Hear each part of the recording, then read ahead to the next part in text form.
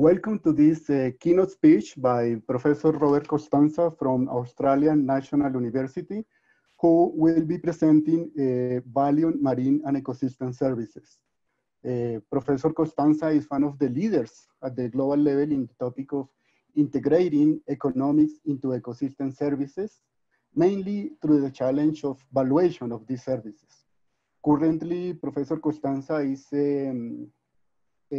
at the Crawford School of Public Policy at the Australian National University, mainly leading the ecological economics topics. His transdisciplinary research integrates the relation between humans and the rest of nature to address research, policy, and management issues at multiple time and space scales. He is co-founder and past president of the International Society of Ecological Economics and founding editor-in-chief of Solutions, a unique hybrid academic journal. Professor Costanza has inspired many of us environmental economists for several years, and I am very pleased to introduce his presentation today. The dynamics of today's session will be as follows.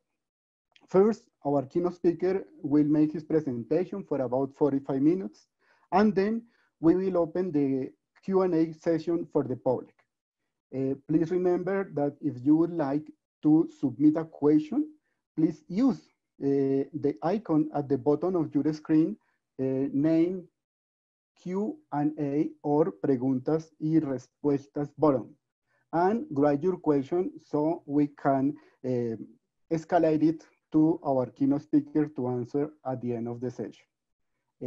This session has the possibility of being heard both in Spanish or English.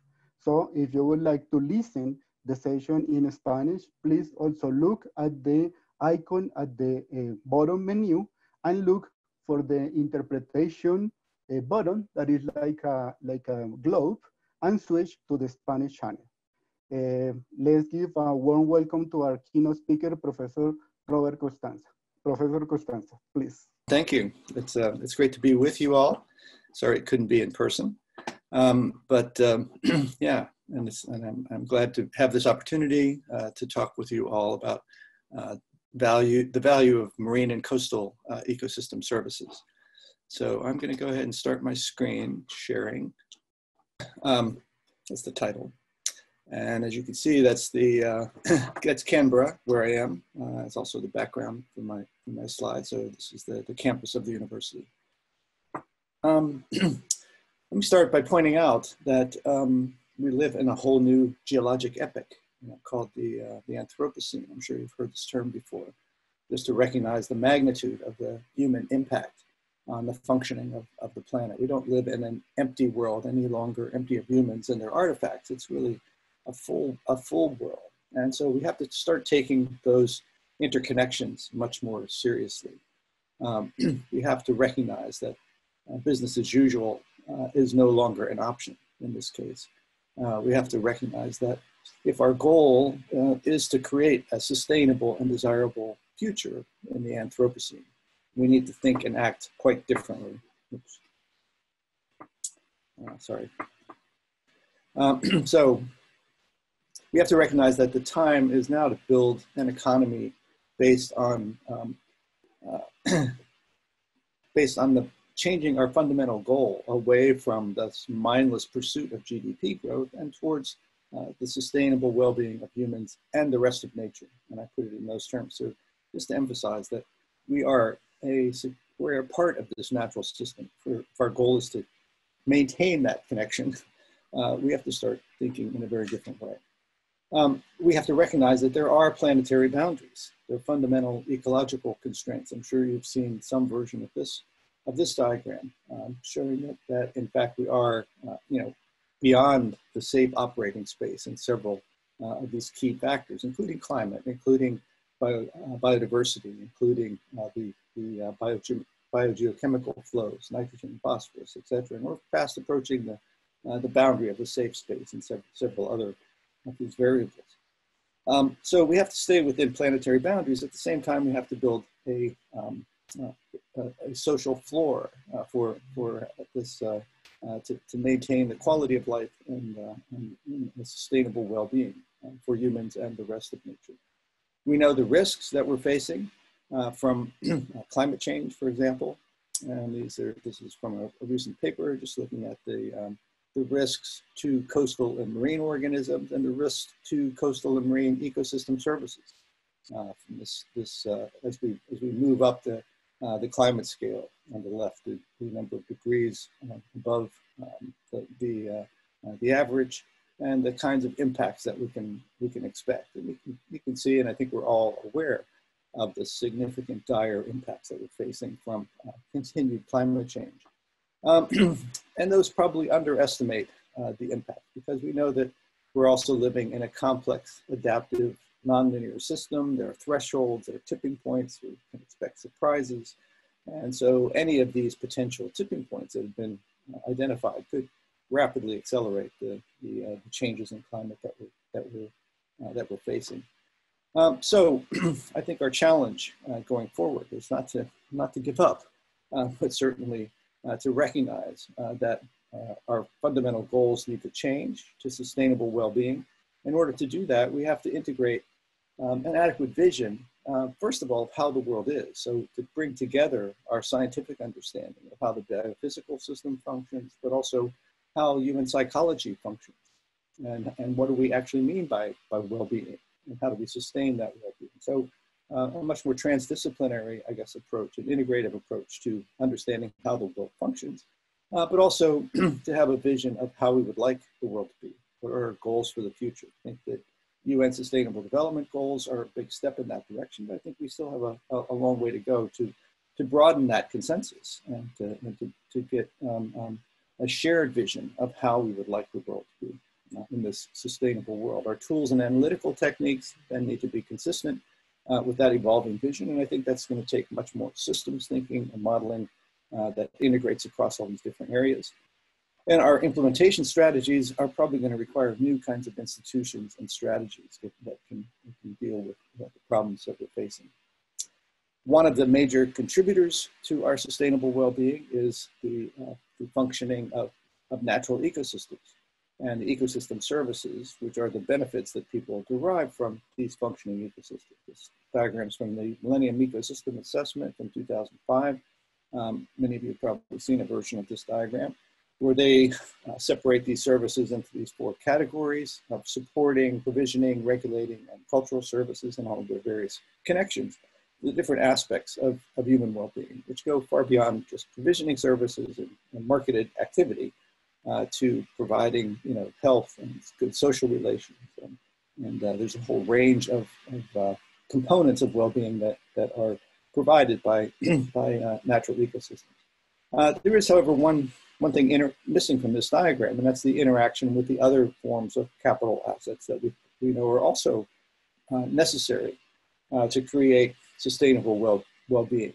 And so this diagram makes that a little more obvious, that our human capital, our built capital, our social capital, and our natural capital are all required in a very complex interactions in order to produce well-being. And ecosystem services then are the relative contribution of our natural capital assets to that interaction. So it's a bit more complicated. It's going to take a much more transdisciplinary approach to understand services. The X over the arrow directly from natural capital to sustainable well-being implies that it's not just a linear flow. It's not just understanding how nature works. It's how nature works in combination with the rest of this complex system. And of course, it's not that simple. This is a more complicated diagram that tries to show how our natural capital and its various components interact with the built human and social capital systems, and how those different services are created in complex ways. So it's not simple. Excuse me. And the valuing then these services is trying to put into some common units what the degree of contribution is, something that we can compare with other kinds of services.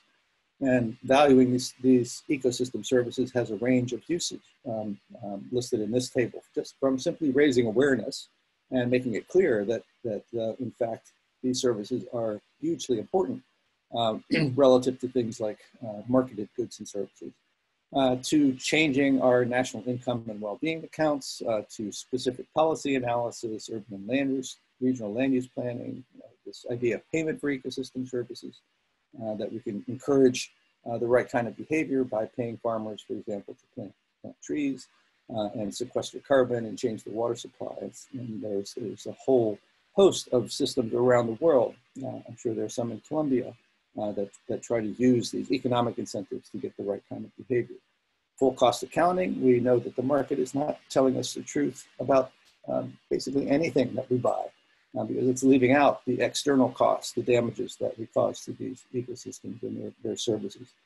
And the idea of common asset trust, that we should think of natural ecosystems as common assets, not as private assets, and we need to manage them in that way.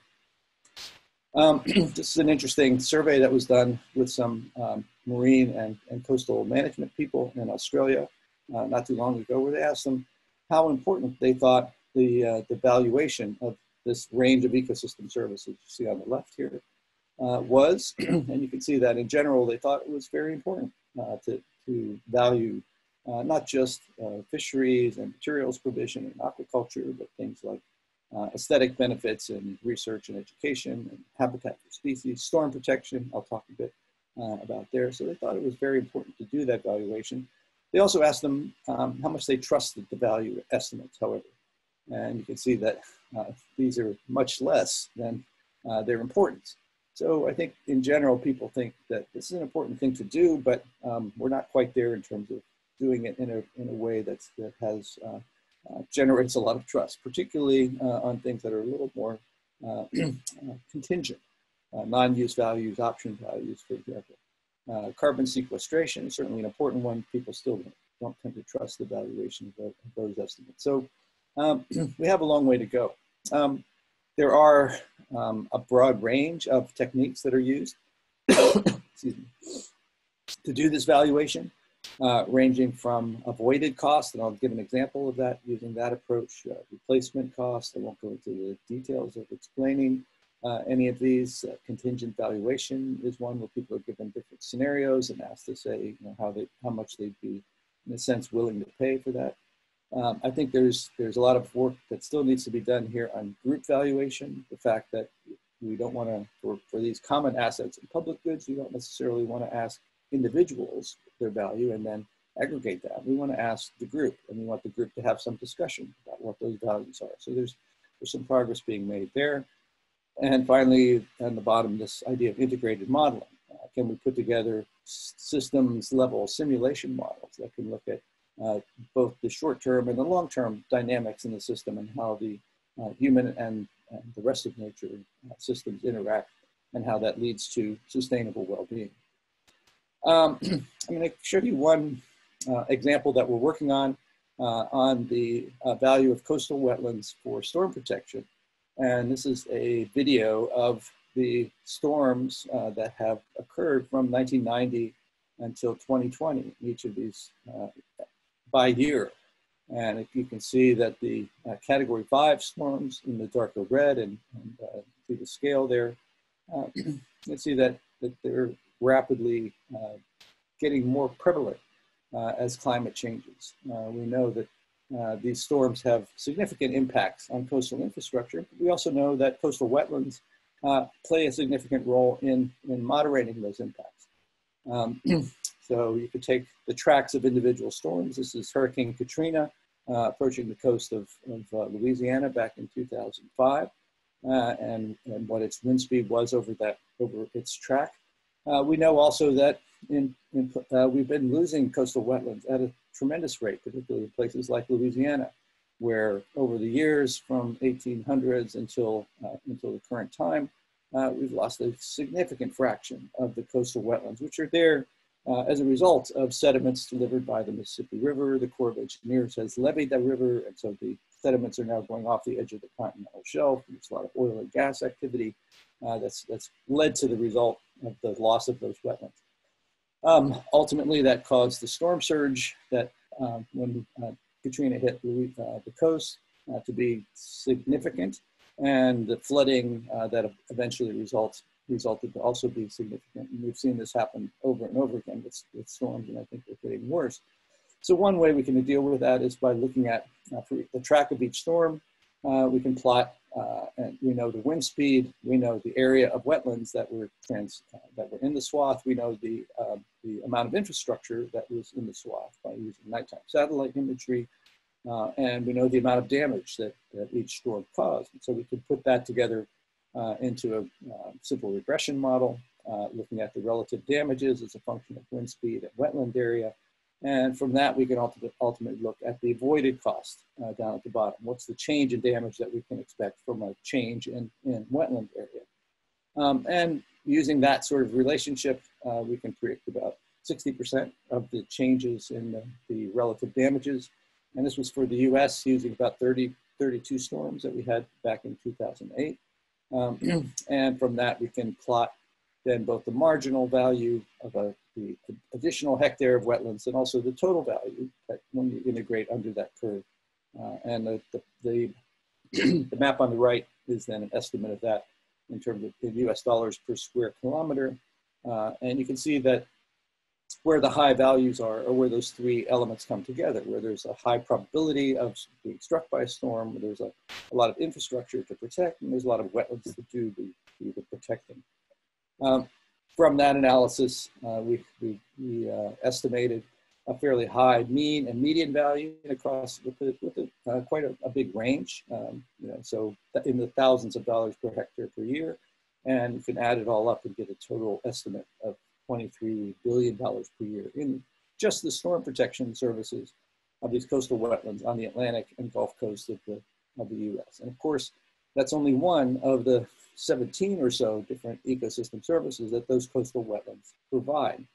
So making the point that investing in this natural capital and the protection of natural capital is a good investment for society because it's producing a lot of valuable services that we often don't recognize, but that once we try to enumerate what they're doing, it becomes obvious that they're really significant, and much more significant, I think, than most people realize.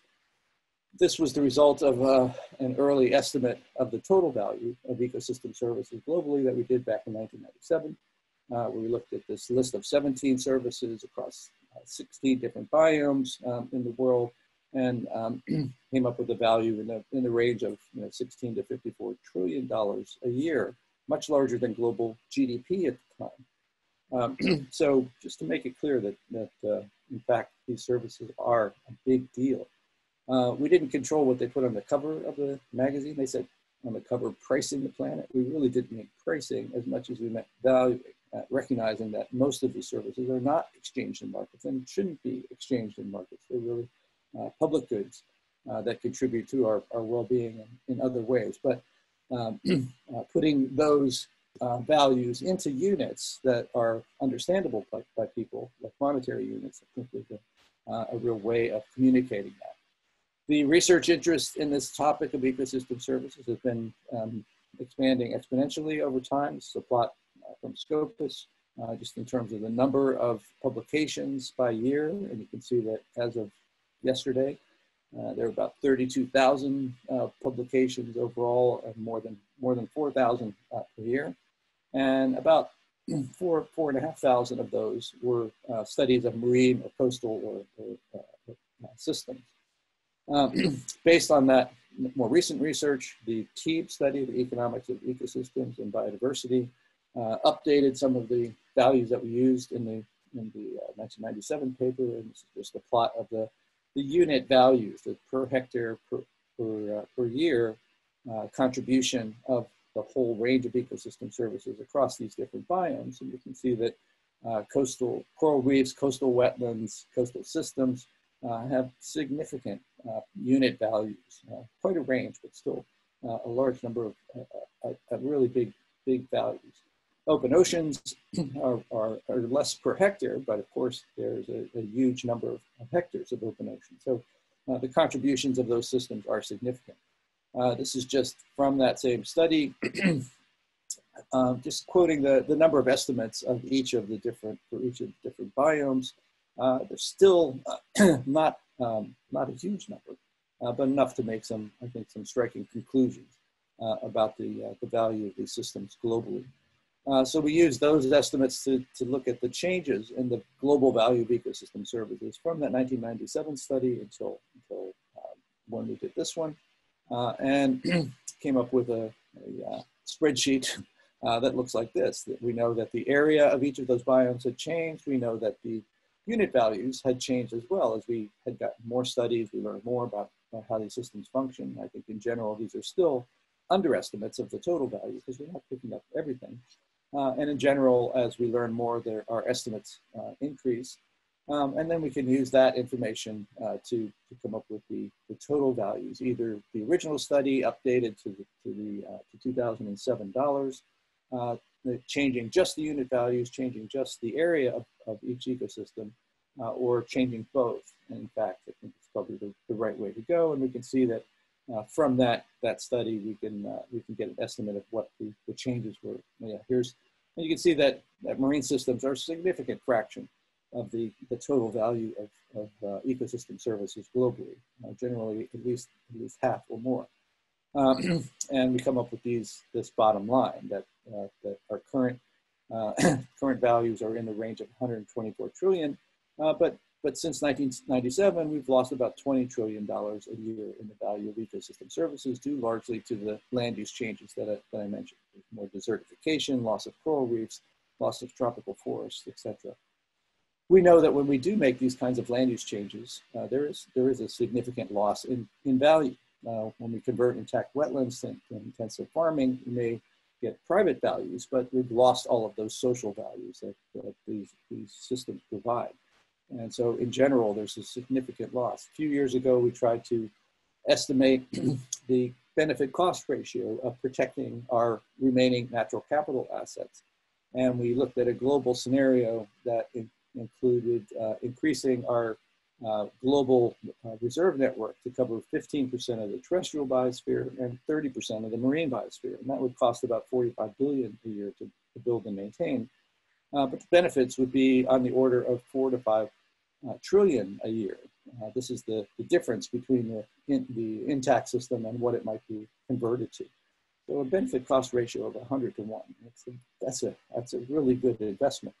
In terms of where we are, we know that we do have about 30% or 15% of the planet's terrestrial regions is now in some form of protection, but only 3.4% of the oceans. So we're pretty far away from that 30% that we were looking at in our scenarios. And I think that increasing the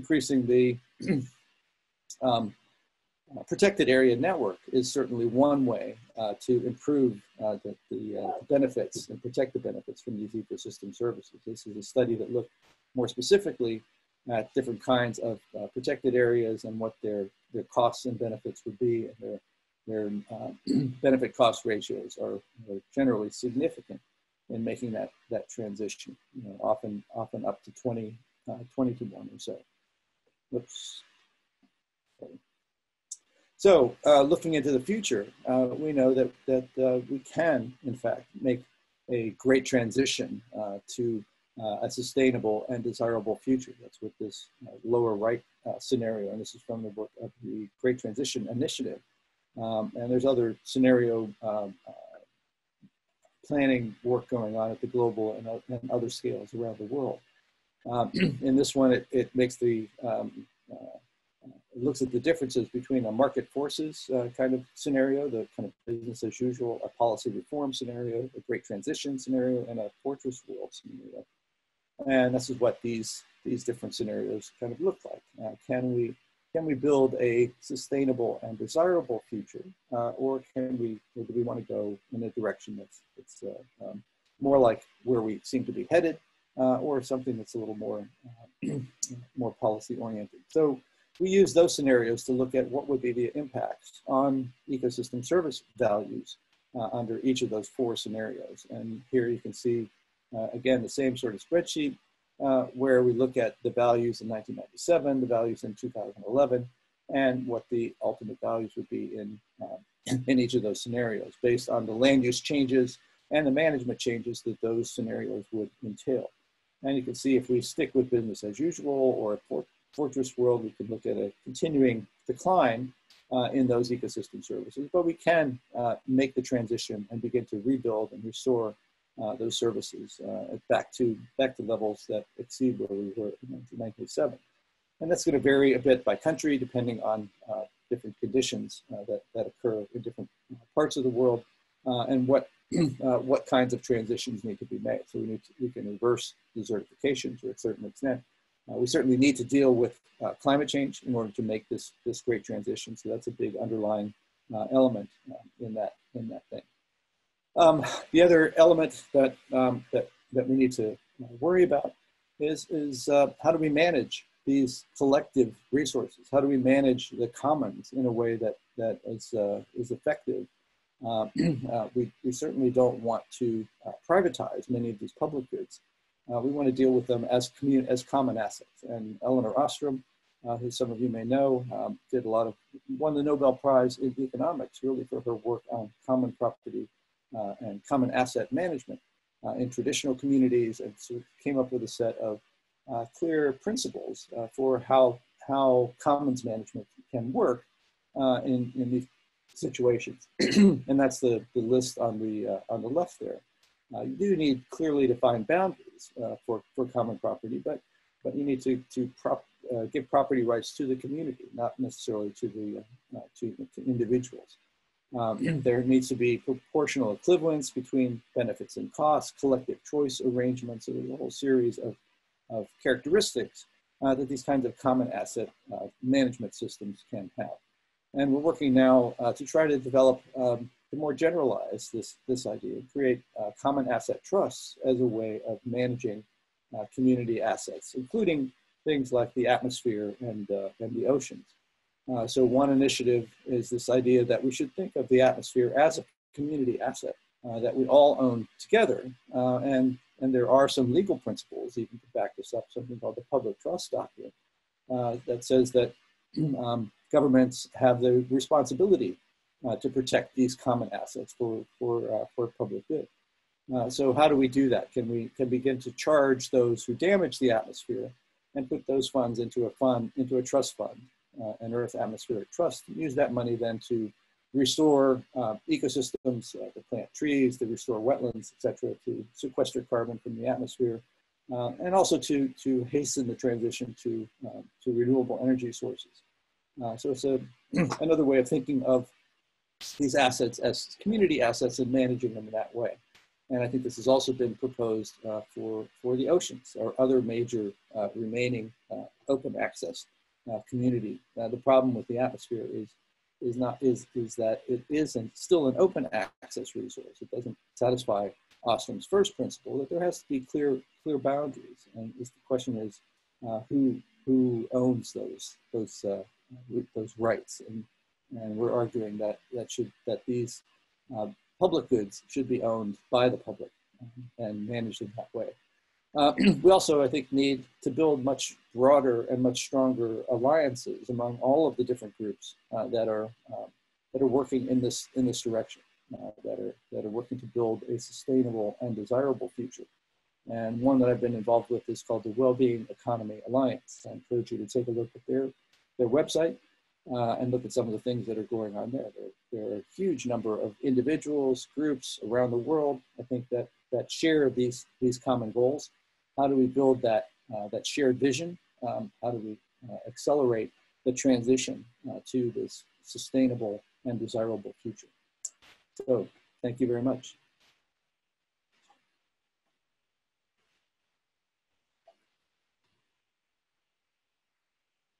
You still there? Mm-hmm. We're just clicking on the moderator right now. Okay. So Jorge, would you like to begin with the Q&A? Yeah. Thank you, Professor Costanza. We enjoyed a lot your presentation. And you remind me that this paper in 97 was so inspiring for me that I decided to start doing environmental economics as part of my career. So it is, I really enjoyed your presentation. So far, I have some questions for you. I will start with this one from Natalia Zapata. She is asking about how could you analyze and value those ecosystem services linked to coastal ecosystems all over the world? Which information did you take into account? Mm-hmm. Well, again, I showed a graph of all of those thousands of studies that have been done on different ecosystem services. And so we did a meta-analysis, essentially, assembling all of those studies and putting the information into this meta-analysis, if you will. So it wasn't any one study, it was really, thousands of studies.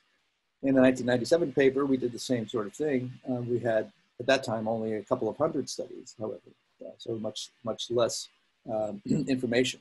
But since then, the number of studies has been increasing rapidly, and so we can do a much better job. And also, I think the quality of some of those studies has also been increasing. I pointed out the way that we're approaching the value of coastal wetlands. We're now working on a global, extending that sort of analysis to the global scale. So we had, in the US case that I mentioned, we had 32 storms, I think, that we could use in the study. In the global case, now we can go back much further back. We have a better database. We have on the order of 1,000 storms that we can look at globally. So we can get much more statistical power, in the studies. Okay. Yes. Thank you. Okay, another question from Andres Felipe Sanchez. He's saying, I really like your conference. I have a question. How can we avoid the undervaluation of ecosystem services so as not to cause an increase in their degradation? Well, I think we've been undervaluing them for decades, if not centuries now. So I think just to recognize that we're making estimates of their value, and we recognize at all points that those are probably always going to be some kind of underestimate, because you cannot get everything there. So I think we should take to heart the precautionary principle and say that we should give some additional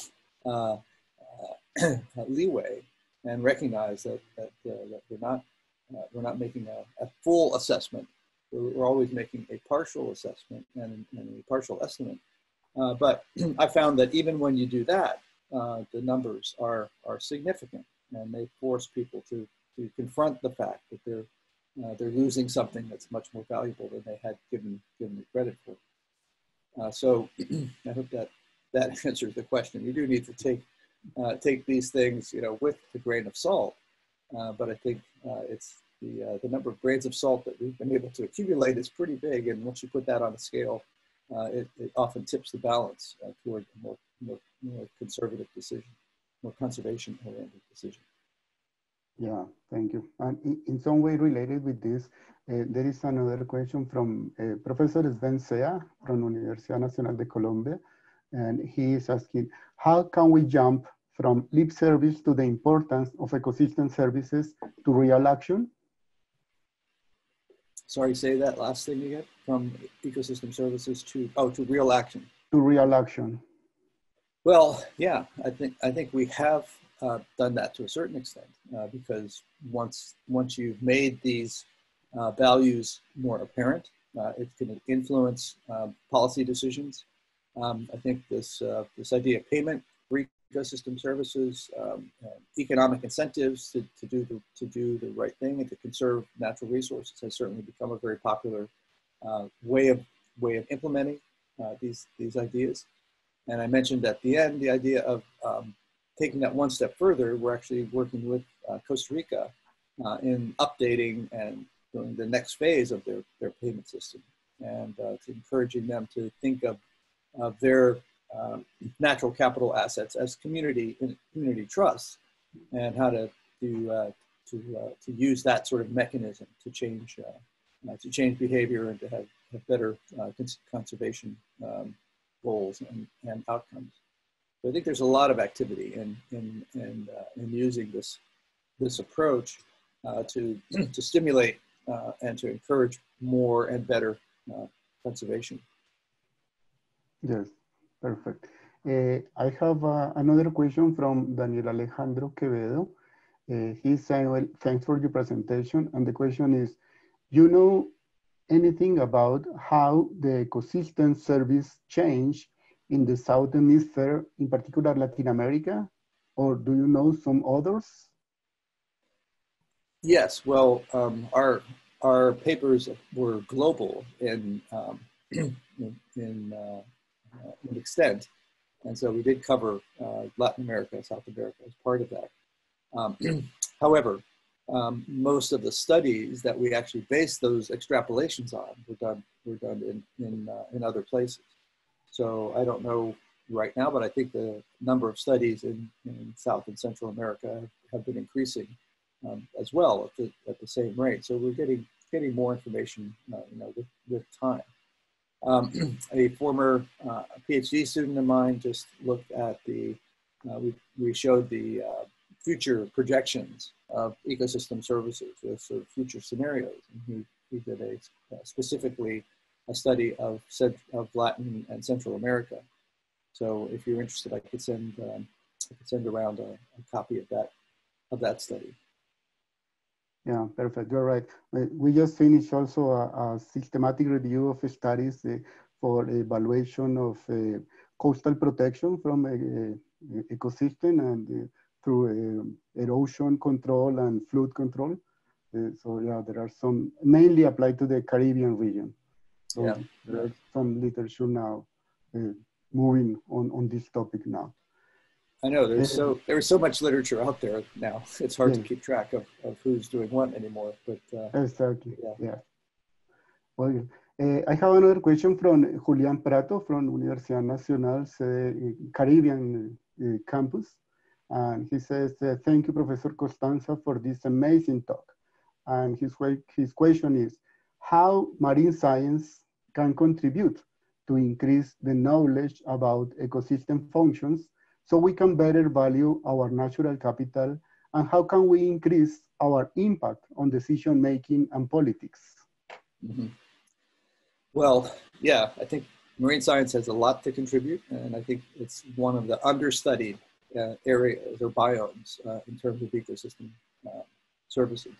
Coastal systems, I think, have gotten a lot of attention, but open water, not as much. So I think there's a lot more work to do there. And I think part of the issue is to build more transdisciplinary teams, to look at these issues. So we're not just studying individual species, we're not just studying even the whole marine ecosystem, we're studying the marine ecosystem in interaction with the human economy and the human system. So how do you look at the whole system in a more integrated way? I think that's the underlying challenge. And so our academic institutions don't really encourage that kind of transdisciplinary integration. We're still stuck in our disciplinary silos.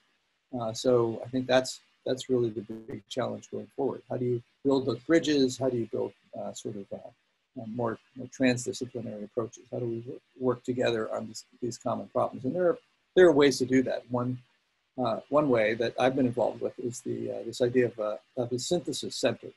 So our 1997 paper was done at the National Center for Ecological Analysis and Synthesis in Santa Barbara, which was, I think, one of the first of these kinds of institutions where people are brought together not to create more new data, but basically to synthesize information across disciplines, around a question like the one that we had.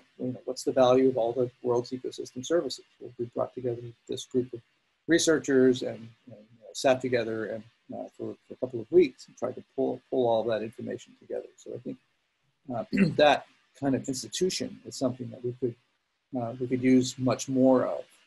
So building synthesis centers into our universities, into our research organizations overall, and having that be it's been shown to be a really important and productive way of doing these kinds of, answering these kinds of questions. But finding the financial and other support to do it, I think, is the challenge. Yeah, probably this is one of the most challenging issues that we have to face this the rest of this century if we want to move into conserving the natural ecosystems. Right. Corinne Gonzalez has a more specific question. She is asking, have you studied other ecosystem services provided by the wetlands beyond storms? And do you know if they have a special importance for the tropical ecosystems? The answer to those questions is yes, in both cases.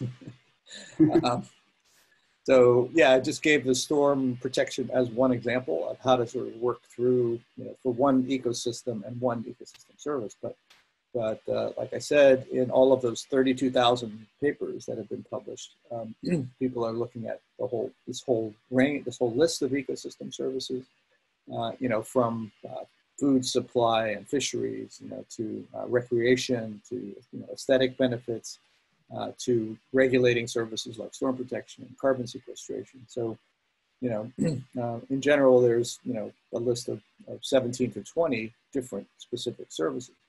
I think one of the issues is, well, you look at each of those services separately and then try to aggregate them together. Really, you should be looking at the whole system in a more integrated way. And so I mentioned this idea of integrated modeling, and we have done some studies there, particularly at the global scale. But we're working now on a farm scale integrated model that tries to put together, how these systems function over time, with a dynamic kind of simulation model. What happens to the stocks and flows of different types of capital assets, and how do they impact sustainable well-being? So it can be done. I'd be happy to well, if people are interested, they could take a look at my personal website, which I gave the URL for that, and they can download some of those papers from there. Great. Probably we can write it down in the chat. Yeah, we can have it. Yes. Here, I can put it there for you. I can put it in the chat. Yeah.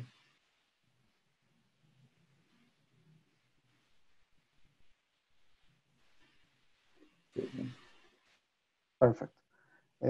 Another question from Pilar Herron. She says, thanks a lot for your presentation. And the question is, given the overall high value of the benefit-cost ratio of preserving ecosystems, why do you think it's so difficult that governments make decisions based on that? It is just our short-term view of the world as humans? Yeah, partly. I think partly they haven't, but they're beginning to recognize this, I think, quite well these days. This idea of nature-based solutions. I think you may have heard that term, but I think people are beginning to recognize that. We've been working with the National Australia Bank and the GIZ, the German Development Agency, but the banks now and insurance companies, I think, are really becoming interested in this idea. So NAB, the National Australia Bank, makes loans to farmers. They want to know, are the farmers, taking care of their natural capital assets? Because they know that by doing that, they're going to make their farm more sustainable. It's going to have better results in the long term, both from traditional farm products point of view, but also in providing these community assets and ecosystem services. So they can use green bonds, for example, to get people to invest in this common goods, and they can also invest in farms. So that would affect their decisions about who to loan money to and at what rate, based on how well or badly the farmers are protecting their soil, their other natural capital assets. I think it's beginning to have much more influence in that, and there are certainly some governments. In the EU, I think, has brought this issue to the fore, and so that they have a whole program for monitoring and utilizing ecosystem services in their decision-making. Even the United States, in the Obama administration, there was a memo that said that all public agencies were required to take ecosystem services, into account in their decision-making. So unfortunately, that probably is no longer being implemented, but hopefully that will change soon. And we might go back to a situation where these things are given higher credibility. And certainly the climate issues, and the recent fires in California and Australia and hurricanes are increasing in intensity. So I think they can no longer ignore the fact that we rely on these natural ecosystems for our sustainable well-being, and bring that into the planning decision. So I think things are changing, and hopefully they're changing quickly enough. Yes.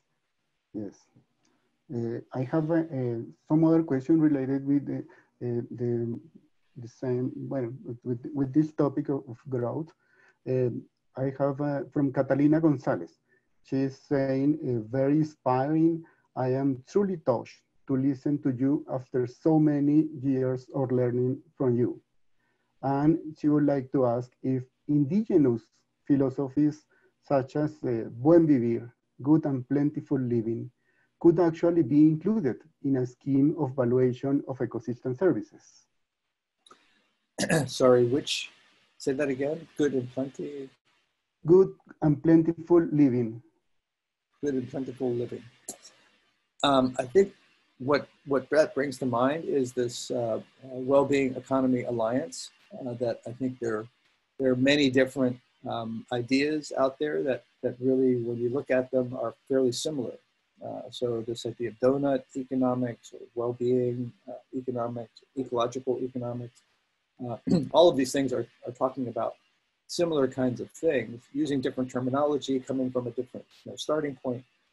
I think the goal of the Well-Being Economy Alliance is to try to bring all of those ideas together, and to say, we need to be an alliance. We need to build the united front that has enough mass, the critical mass, to sort of change the system in the direction that we want to go in. So yes, I would say all of those kinds of efforts are good, but I think the challenge now is how do we bring them together and not think of them as separate, different things, but as really part of the same and contributing to the same overall goal.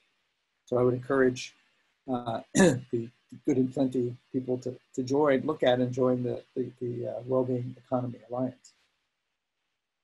And in that way, probably the next question will complement this. Rafael is asking, are there any countries which recognize that we should not continue thinking on economic growth, but in reduction of the use of resources, so that they invite the United Nations to stop the idea of continued economic growth?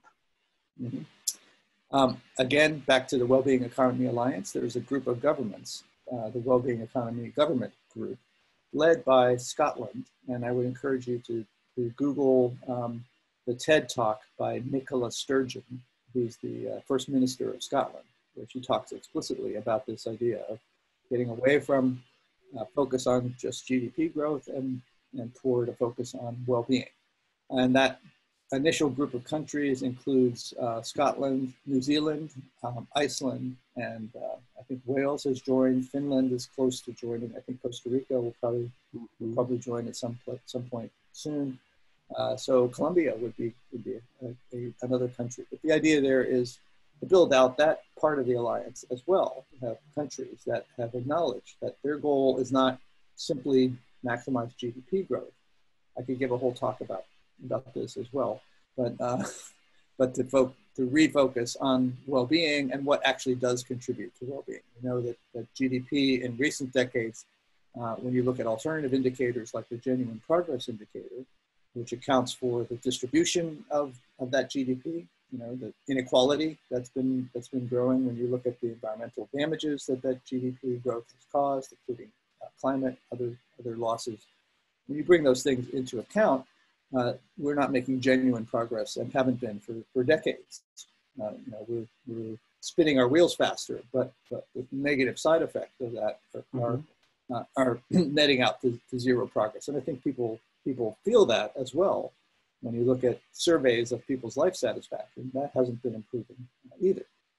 So we're following the wrong guide these days. We need to get off of this addiction to GDP growth and really refocus on well-being and what contributes to that. And sometimes that may lead to GDP increasing. Sometimes it may lead to GDP decreasing. I don't think people really care about GDP. They care about well-being.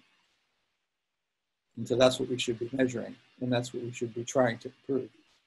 And certainly by reducing inequality has a big effect on improving well-being. In reducing the impacts on the environment has a big effect on well-being. We've been trying to articulate, by measuring the benefits of those ecosystem services and natural capital, which are left out of the GDP accounting altogether.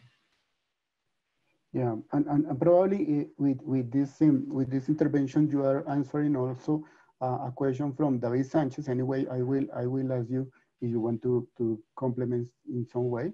He is asking, can you mention something about the shift from a GDP indicator into other indicators that include ecosystem services and other types of value dimensions? Can we expect that change to really occur? I mean, that include other dimensions, capital, social, nature? Yeah, no, I think there's a lot of interest in making that shift. And there are many different alternative indicators out there now, many of which do try to include inequality and natural capital and social capital. So, and there are, like I said, a few governments that are taking that seriously. Probably the most explicit one is New Zealand these days, who has a well-being budget. So their budget is arranged so that they can improve well-being. Now, coming to some broader consensus on what those indicators should be, I think the consensus around GDP as the primary indicator, of economic success back in the post-war period, sort of led us in a certain direction. And I think that to overcome that addiction, we need to build this consensus or rebuild the consensus around alternative indicators. And I think that's what's happening now. There has been a lot of work and discussion around that, and you could think of the SDGs, the Sustainable Development Goals, almost as a good step in that direction. Of those 17 goals, there's one that's still about economic growth, but at least it's moderated, to be inclusive and sustainable. But all of the other 16 goals, are probably some are positive, but some are negatively, influenced by this focus on GDP growth. Or at least the broadening of the goals to all of the things that contribute to well-being. GDP is one of them, but it's a means to an end. It's not the end in itself. The end is this broader collection of goals and sustainable human and natural system well-being overall. Yeah. There is another question from Alfonso Lango. He's asking how COVID is going to affect the supply and demand of ecosystem services, and in that sense, how populism is affecting the offer of ecosystem services in the United States, Russia, Mexico, and Brazil. That last part, how population, did you say? How populism.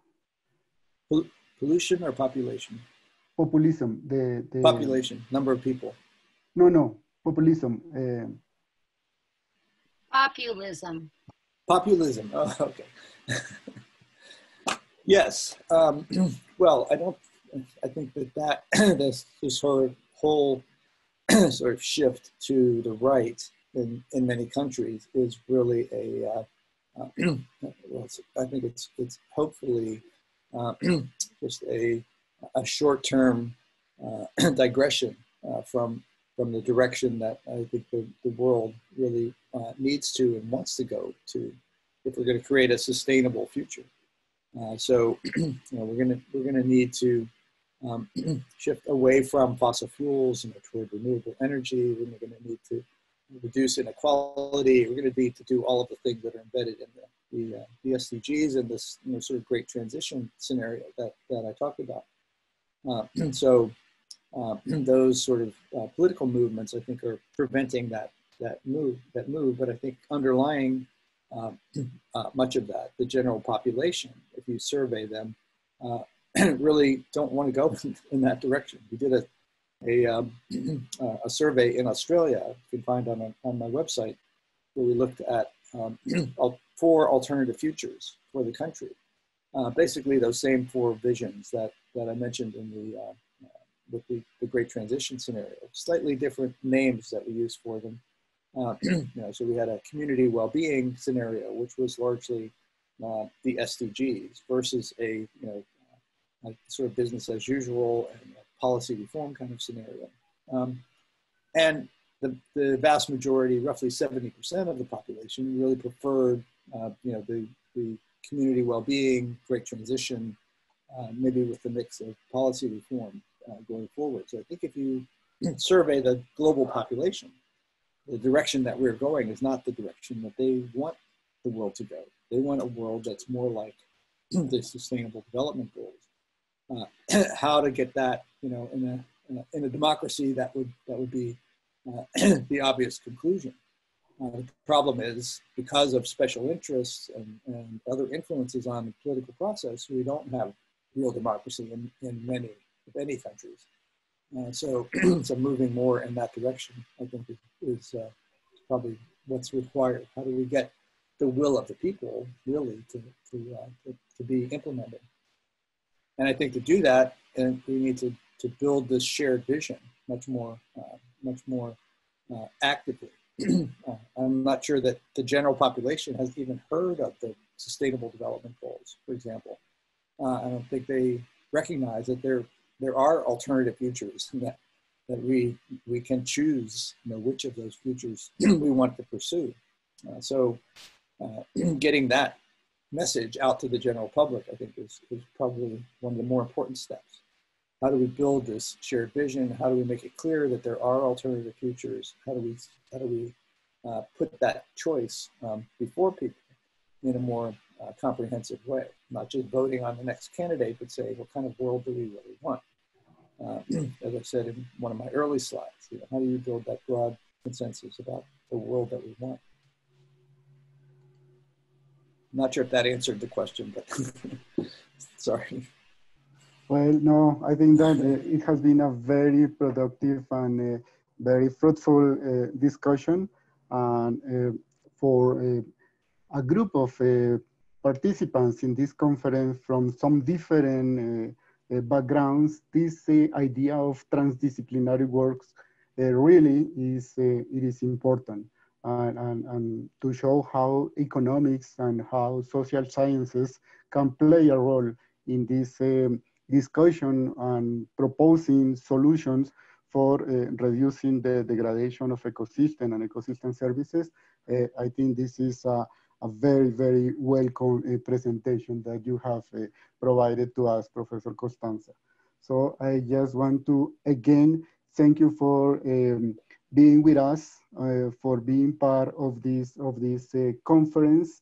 And we are really motivated for your works, for continue working on those different activities that could be helpful for reducing the degradation of the ecosystem and ecosystem services.